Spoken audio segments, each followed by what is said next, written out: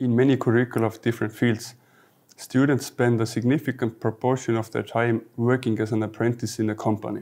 For example, in my university, a typical apprenticeship of a third-year student includes around 550 hours of working in a company or an organization. So to get an overview and feedback from this long period is not an easy thing to do.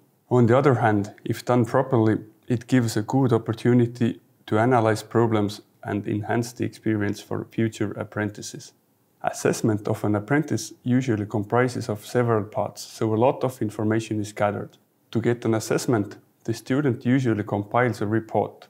For example, it can consist of overview and analysis of the chosen organization and its structure, statement of apprentice's goals, a daily diary of the apprenticeship, and a final analysis and self-reflection about one's experience. The report compiled by the student is usually supplemented by evaluation form filled by the company's representative.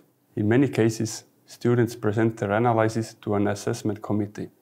The diary reflects students' feelings and achievements in a chronological manner. On one side, the student reflects its feelings and attitudes, and on the other side, its duties.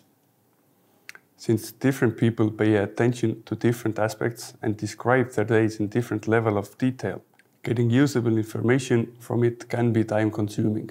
Nevertheless, you can get a large amount of important information if you take the effort to analyze it. One thing you can pay attention to is the timing of the problems.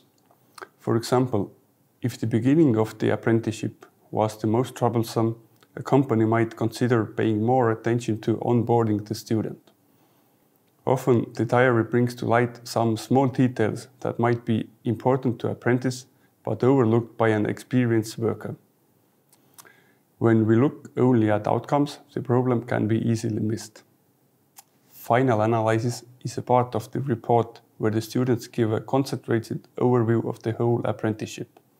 Did they achieve their goals? What did they learn? Did they have any problems?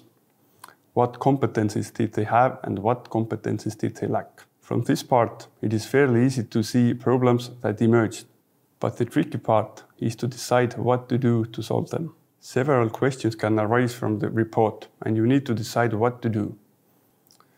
Shortcomings of previous knowledge. Who needs to act? Is it something specific to your company, and can you solve it yourself? Can you convince educational institutions to add it to the curricula?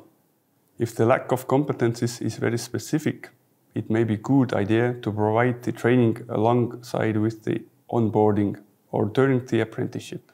You also need to consider if the problems and shortcomings experienced are apprentice-specific, occurring only once, or systematic, reoccurring.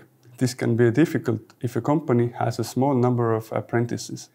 A good way to approach these questions is a cooperation with educational institutions. A lack of knowledge can be a single case for a company, but educational institution may see a pattern. So, in conclusion, apprentices are often required to collect a lot of information, but you have to make an effort to make it usable.